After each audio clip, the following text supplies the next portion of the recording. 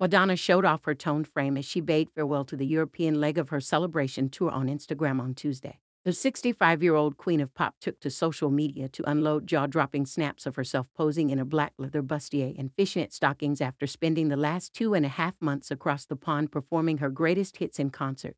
With Bad Bunny's Monaco playing in the background, the Like a Virgin hitmaker posed for a few NSFW pics featuring close-ups of her lingerie and barely their concert ensembles. European photo dump. "See you tomorrow in the Big Apple," she wrote, ahead of her 3 scheduled shows in Brooklyn, New York.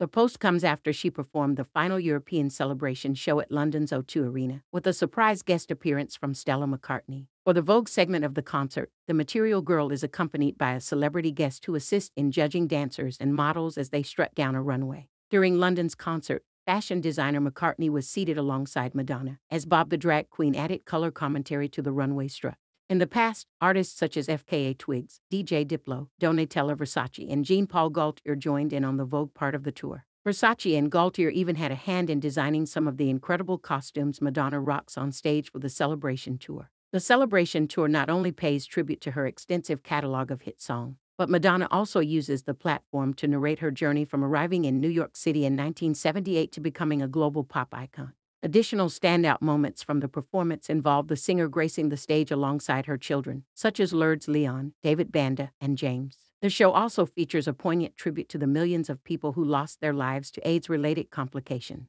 During her stop in Amsterdam, she told the crowd, "When I first came to New York, I was lucky enough to eventually meet and become friends with so many amazing artists.